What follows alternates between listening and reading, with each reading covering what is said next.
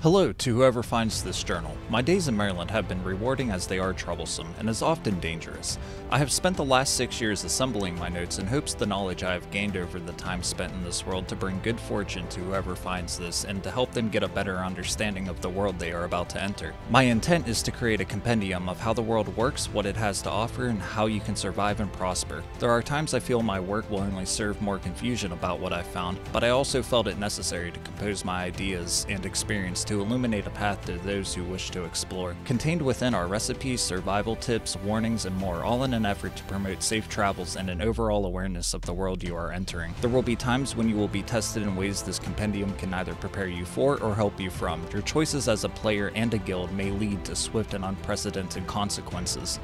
I believe this to be the ultimate guide for survival and success. Welcome to Mortal Online 2.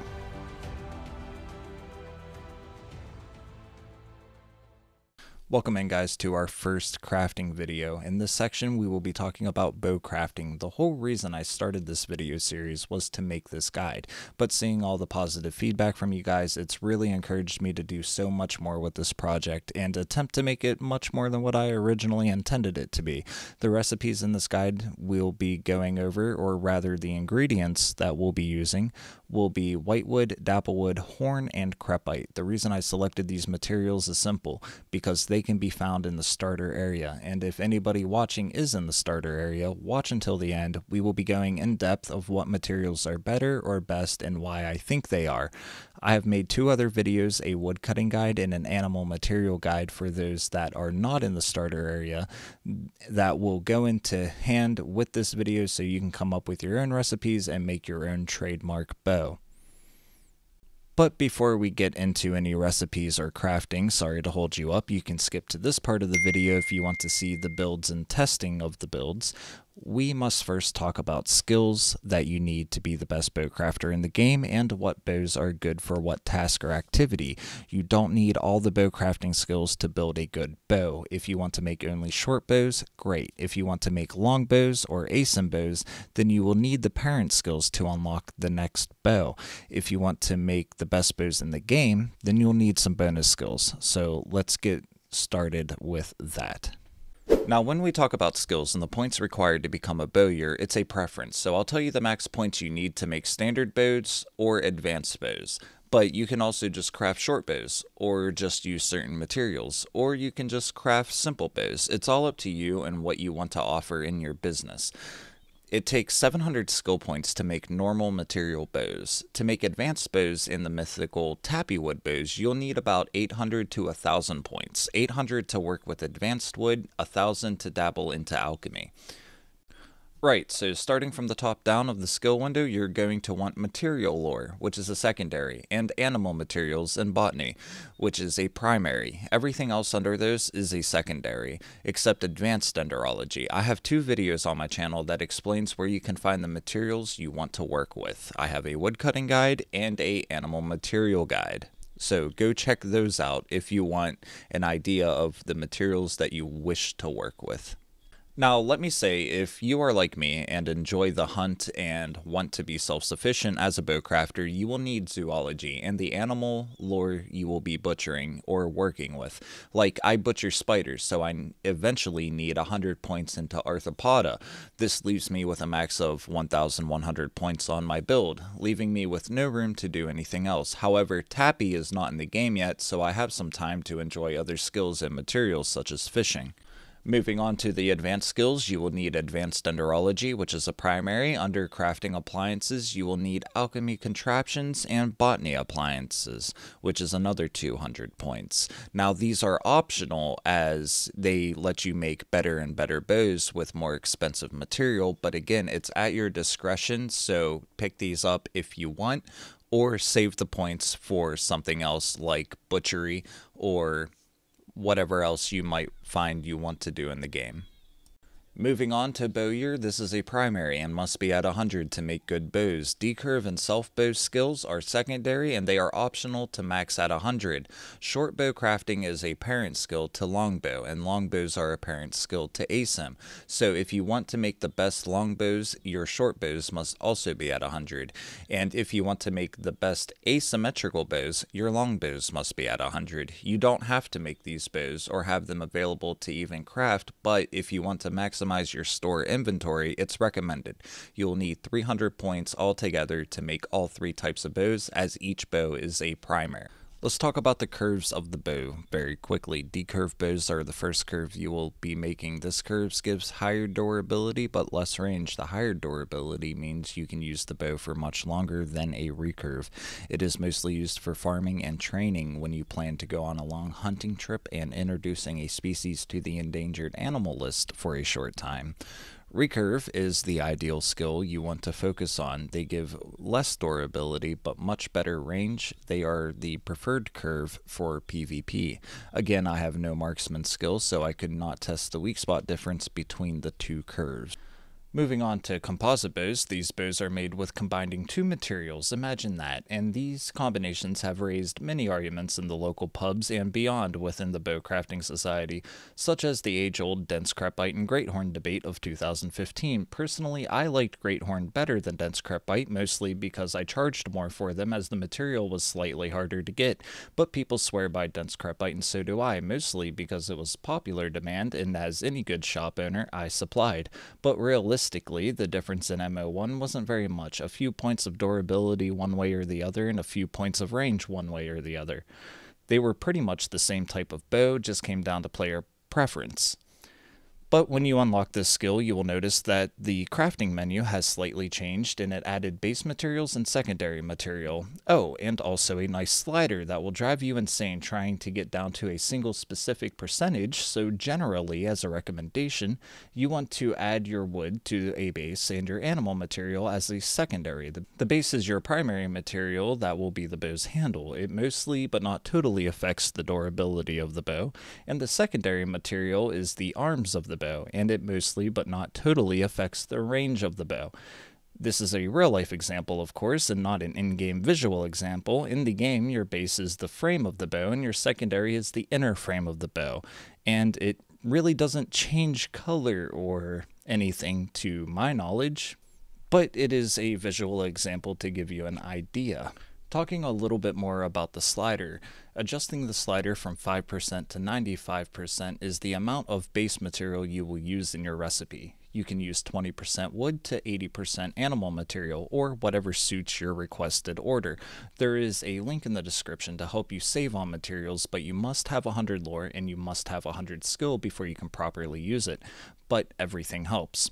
The percentage of the slider, as you might have guessed, combined with the curve of the bow, affects everything about the bow, from durability to range to strength and damage. Combine this with the materials and type of bow you are crafting, the slider will be totally different from any other bow that you make. So from the material to the curve of the bow to the shape of the bow is going to be totally different, and also the type of bow. So you can't use one set number across the board. The crafting system's pretty deep, but this is the easiest crafting system probably. So now that we got the skills out of the way, let's talk about the stats of the bow and how the stats affect the use of the bow. Durability, plain and simple, is how many times you can use your bow before it breaks. Higher durability means more use. That's why I recommend the Decurve bow to farm and train your combat skills with. The recurve bow is for your PvP and damage output. Range is how far you can shoot your bow, but also think of this as trajectory and velocity. If you have a high enough range, then you don't need to raise your shot over the target as much to compensate for the arrow drop. And the velocity, or how fast the arrow is traveling, affects the damage. Although upon testing, I want to say there is a sweet spot to your range to maximize your damage, but distance doesn't actually affect the damage. So range helps the damage of the bow, but it is not totally dependent on that. Moving on to strength. Strength also plays a role in the damage of the bow and who can use the bow proficiently. A 105 strength bow will hit less than a 117 strength bow, but also will have a different range. So I hope you see how all of this connects into a triangle of durability, range, and strength. The system is hard to explain, but easy to understand by doing it. The range, strength, material, and curve of the bow all play a part in how effective the bow will be to operate. Bow crafting is one of the more simpler crafting skills in the game. A quick crafter's note about strength: if somebody requests a bow from you, ask their max strength level and then take their strength level and minus 1 or 2 out of the bow you craft. If the bow exceeds or matches their max strength, they will take a massive stamina penalty. Now that you understand the stats of the bows, let's go over what your bows will be best at and what other builds are using them for. Starting with short bows, they are quick. Generally, you want these bows to be around 80 to 100 strength. They shoot quick, and depending on the curve and materials, they can be very durable or very fragile. The object of these bows is DPS and a weak spot. Weak spot is a hit with a bow that ignores armor and does max damage, kind of like a parry with foot fighting.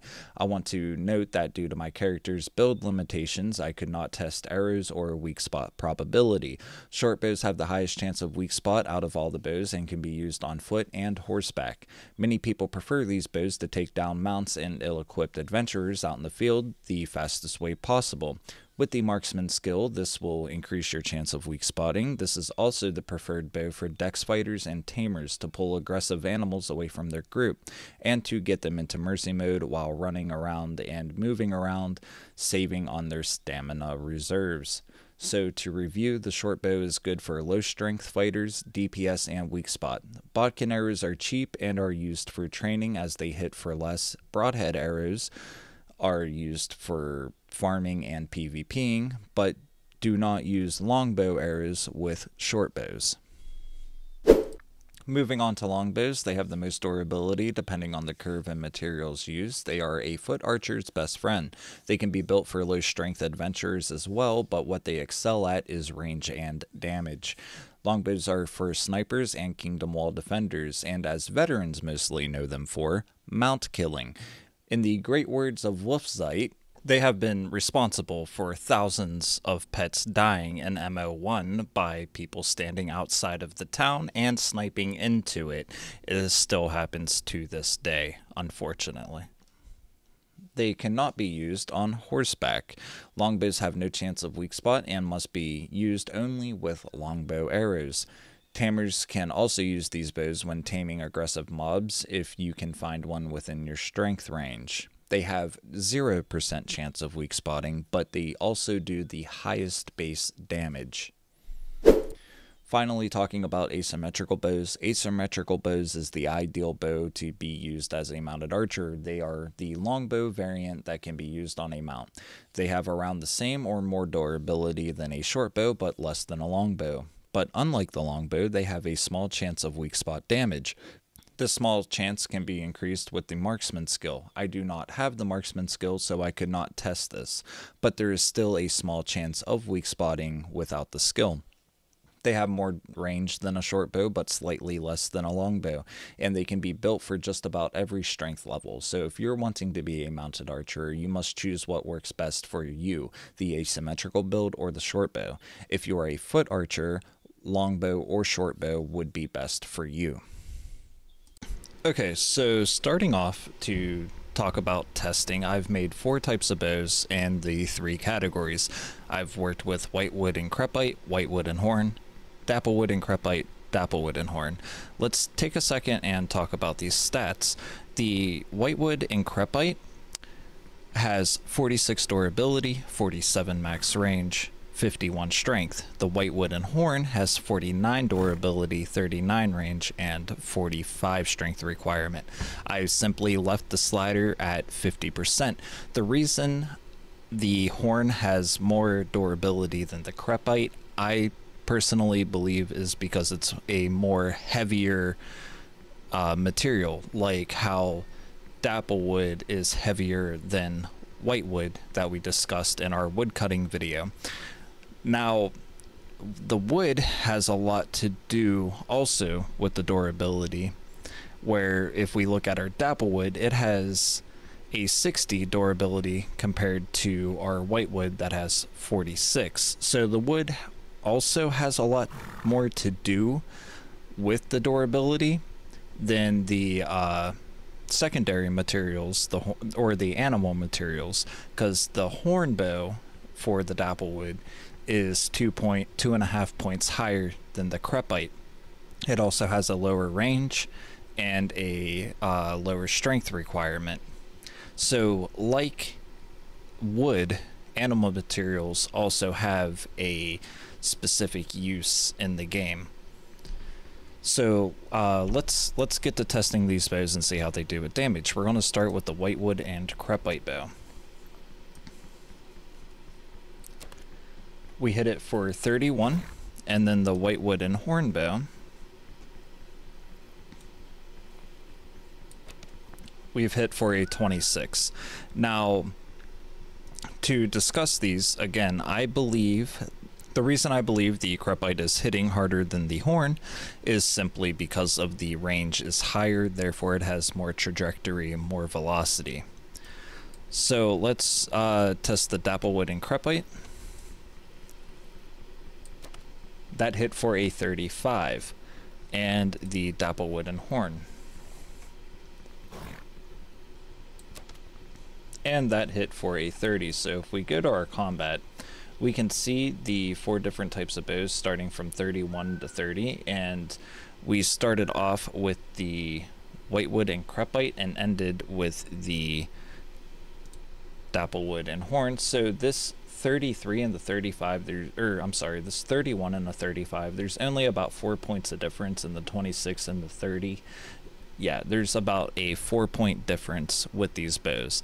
Again, I only left the sliders at 50 for the short bows, so they're not exactly the same strength, and that's going to affect it too. So what I did leave around the same strength is the asym bows. So yeah, and I only have broadhead. So yeah, we're not going to test the longbows. So starting off with a